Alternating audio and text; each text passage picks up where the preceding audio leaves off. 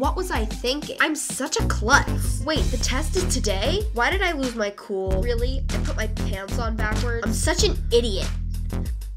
Don't complain when your brain acts dumb or insane or gets snookered and suckered and fooled. Your pink squishy blob is just doing its job. So what if you sometimes get schooled? Ugh. It jumps to conclusions, gets tricked by illusions, and lets con artists deceive you.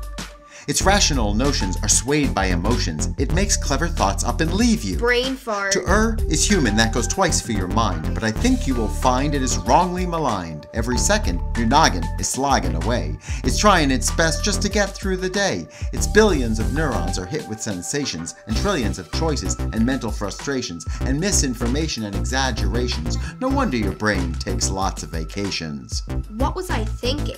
Wait, the test is today? Ugh. So don't complain when your brain is a runaway train with its shortcuts and glitches and flaws.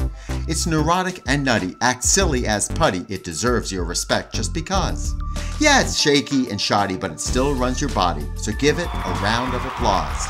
Yeah, it's shaky and shoddy, it still runs your body, so give it a round of applause.